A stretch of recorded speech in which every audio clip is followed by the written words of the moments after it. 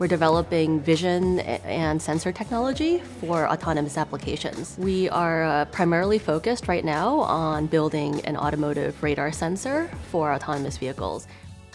One of our co-founders, who's also the CTO, Hao, he's been the industry leader in 3D printing and also millimeter wave radar technology for a couple of decades. As a professor at University of Arizona, one of his group that he led was able to develop this very unique radar antenna, which is a Luneburg-based lens. And as folks came together to think about commercialization opportunities, and this is where we identified autonomous vehicle as a place to start. What our sensor is able to do is have high performance capabilities where it can see farther and greater distances and have more spatial awareness than other sensors on the market today. Most of the action at Lunewave takes place in Tucson, Arizona at our lab. I think the most interesting thing that you'll see is called the anechoic chamber, and it's basically where we test our sensor, and that's how we know what the capabilities of the technology are.